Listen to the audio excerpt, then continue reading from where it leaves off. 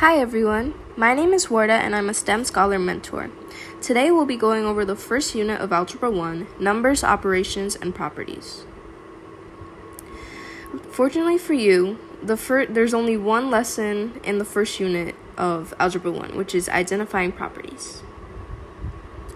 So just to refresh, we'll go over the general properties of addition and multiplication. The first is the commutative property, which essentially states that no matter how you rearrange your numbers in an equation,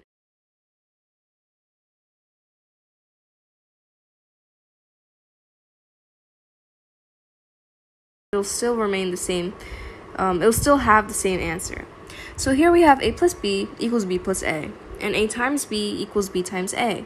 So if we were to substitute these with numbers, let's just say a equals 2 and b equals 3. We'd still get the same outcome. So 2 plus 3 equals 5, and 3 plus 2 also equals 5. And it would be the same down here. 2 times 3 equals 6, 3 times 2 also equals 6. So this property checks out. The next one is the associative property, which basically states that no matter how you group your numbers in an equation, you'd still have the same outcome. And this is only for addition and multiplication. The final one is the distributive property, which states that no matter how you align your equation in addition and multiplication, you'll still end up getting the same outcome. So here we have a, and a times b plus c in parentheses, is equal to ab plus ac. And down here it would be the same outcome because it's just aligned differently, but it's still the same variables. Next, we'll go over the properties of equality, addition and multiplication. The addition property of equality states that the addition of the same number or expression to both sides of an equation is permitted. So here we have an equation, 2x minus 6 equals 2. So we would add 6 on the left side of the equation to cross out minus 6. But we also have to do the same on the right side of the equation to equal out the equation. The multiplication property states the same thing, but with multiplication. So here we have 2x divided by 6 equals 2, and we would multiply 6 on the left side of the equation to cancel out divided by 6, so we have to do it on the other side as well.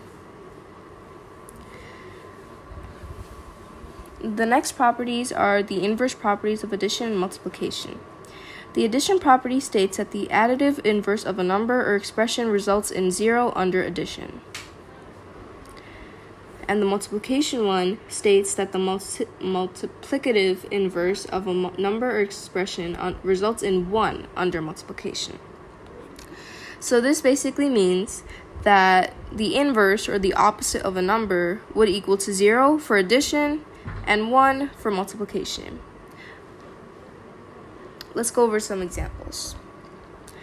So here, we just substituted 4 for a in the first equation here.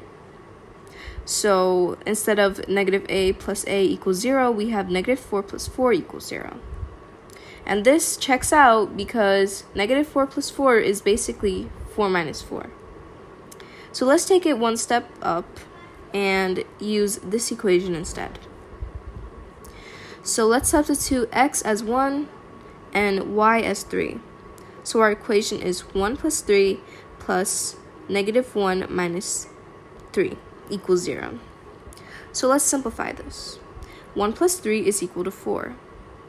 And we know that every time a negative number is subtracted by a positive number, it's equal to another negative number. So this is negative 4. So now we have our equation from the previous example, which we know is equal to 0. So this checks out. Now let's move on to multiplication. We'll use 4 as our variable again. So here, we'll use this equation up here. So our equation is 4 times 1/4 equals 1. The reason this checks out is, so let's solve it actually. So, but first we'll start off by multiplying the numerators. So 4 times 1 is equal to 4.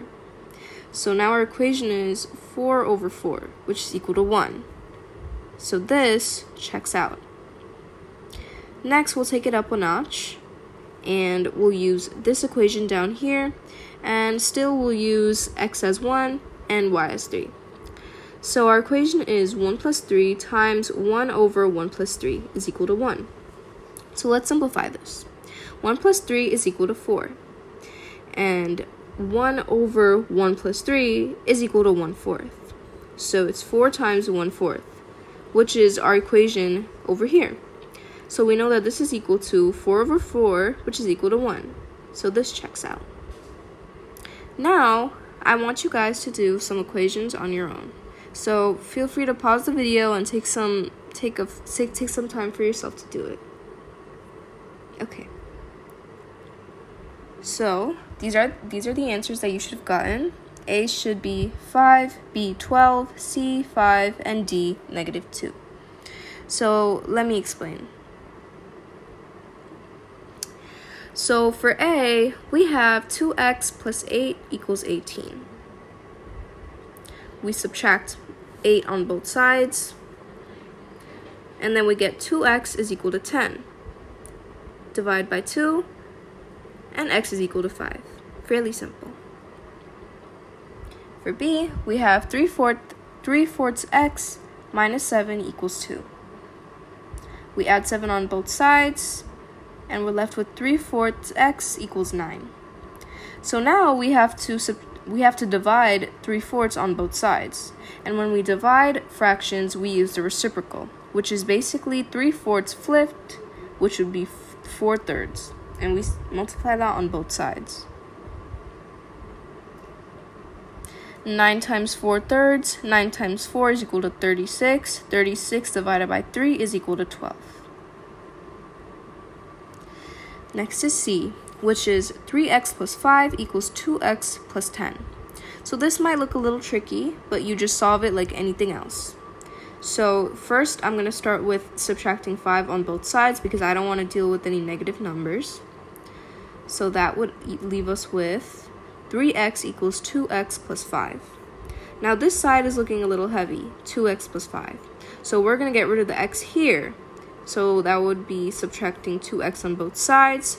This side cancels out, and we're left with x equals 5, because minus 2, this would be 1. 1x equals 5, so x equals 5. Our last equation was 4 times x plus 5 minus 12 equals 2x plus 4.